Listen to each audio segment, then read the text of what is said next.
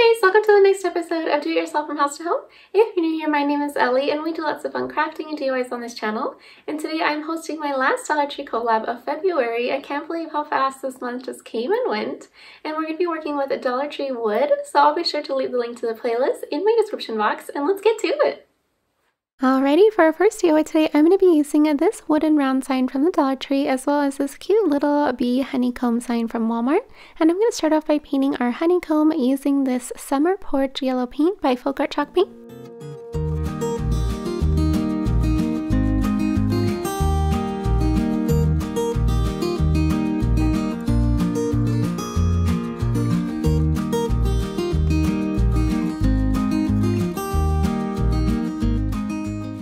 Next, I went ahead and sketched onto our little bees how I'm going to paint them, and I'm going to start off by adding some black Folk Art Chalk Paint as the little antennas and on the body and wings.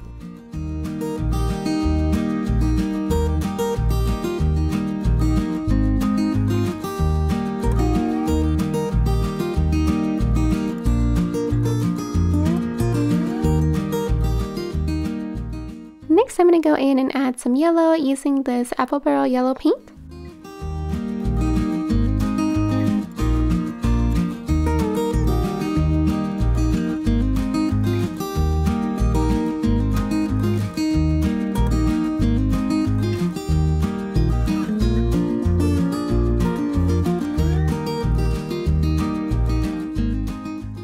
And I want our little honeycomb to look more distressed, so I'm going to go in and distress it a bit using some white Folk Art Chalk Paint.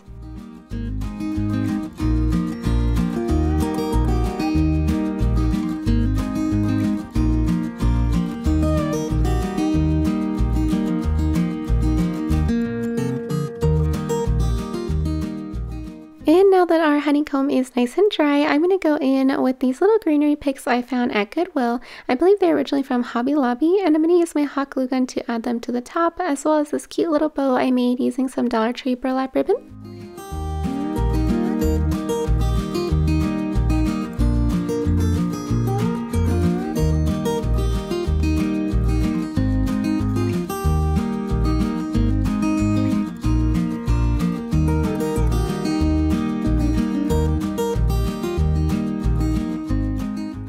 And last but not least, I'm going to use my hot glue gun to add our little honeycomb to our sign, and that'll be it for our first spring bee DIY.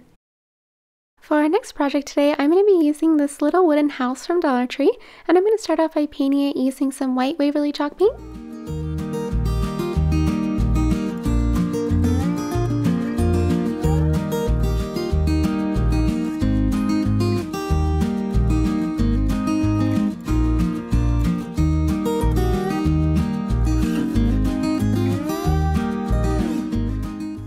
Next, I'm going to go in and sand it down using some Dollar Tree sandpaper to give it a more farmhousey look. And then I also had this little garland from, I believe, Hobby Lobby, and I'm going to wrap it around the bottom of our little house.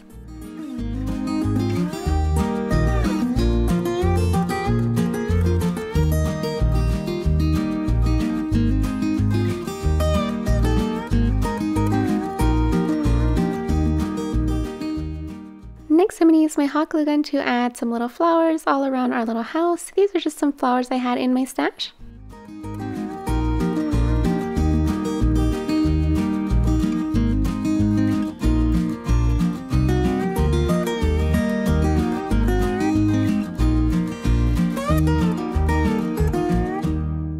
And last but not least, I added a few little greenery picks here and there using my hot glue gun. And that'll be it for this adorable little spring bee little birdhouse. And if you guys are new here, don't forget to hit that like and subscribe button. And I always leave the links to my social media in my description box as well, like to my blog and my Instagram. And this is where I share sneak peeks and behind the scenes, so don't forget to check out those links as well. Alrighty, and back to our next DIY, I'm going to be making a pillow cover using this cute little Be Happy towel from the Dollar Tree. And I'm going to start off by measuring it. I'm going to be using this pillow that I had previously made in another DIY, so I'm going to go ahead and cut it out.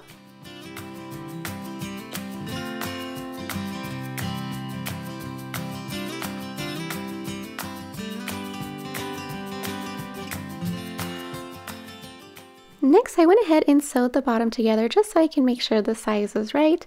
Then I'm going to flip it over and I'm going to turn this into a pillow cover that I can easily remove. So I'm going to go ahead and cut it straight down the middle. And then we'll go ahead and flip it inside out so that we can sew the other sides.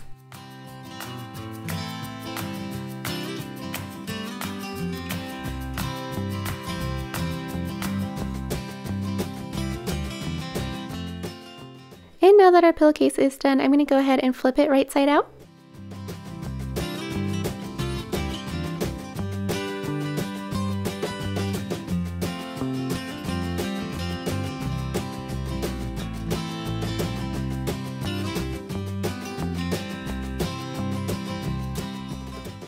And last but not least, this step is a little bit extra. I'm going to be using a piece of some Crafter Square white felt on the inside of our pillow, just because our pillow is a little bit see-through, and you can always sew this on the inside of the pillow as well. I'm just going to do the quick and easy way. And then for our closure, I added 2 little holes on each side, and I'm going to tie it together using a piece of some jute twine and make a cute little bow in the back. And that'll be it for this adorable Be Happy pillow cover DIY. What do you guys think? For our next project today, I'm going to be using this glass vase from Dollar Tree, and I'm going to start off by giving it a couple coats of some white spray paint inside of my little portable spray tent here, and I'm going to be using some flat Rust-Oleum white spray paint. And now that it's all dry, I'm going to add this cute honeybee stencil from this folk art set, and I'm going to fill it in with some black folk art chalk paint.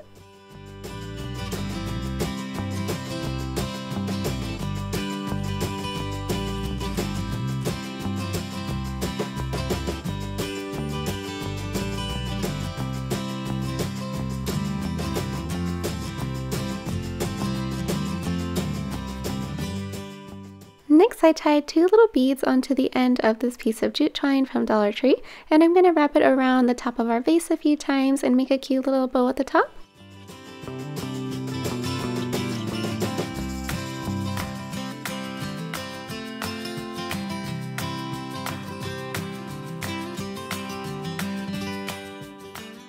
And last but not least, I popped in some Dollar Tree floral picks, and that'll be it for this adorable vase DIY. Alrighty, for our last DIY today, I'm going to be using this cute little wooden tag from the Dollar Tree as well as some wooden beads. And I'm going to start off by painting our tag and our medium beads using that same Summer Porch Yellow by Folk Art Chalk Paint.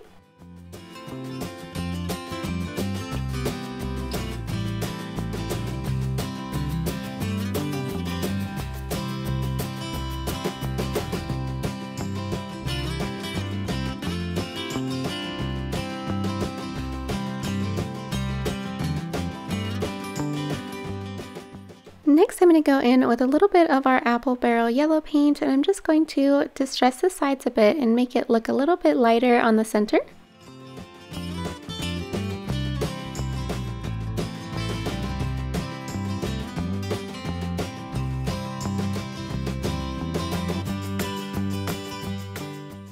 And as for our smaller wooden beads, I'm going to paint 4 using some black folk art chalk paint, and then I'm going to leave the other 4 their natural wooden color.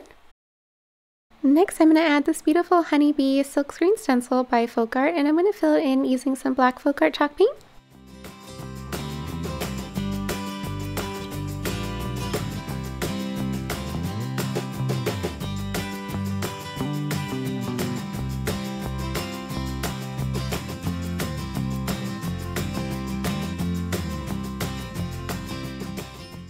And once all of our pieces are dry, I'm going to use some jute twine and I'm going to start to assemble our beaded garland. And then I made a jute twine tassel for the other end. If you'd like to see a full tutorial, I'll be sure to leave one link at the top of the screen.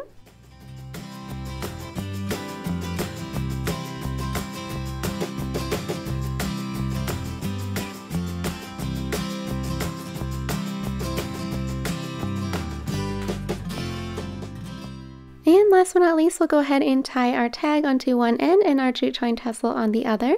And that'll be it for today's spring bead DIYs. I really hope you guys enjoyed them. Please let me know which one was your favorite in the comment section below.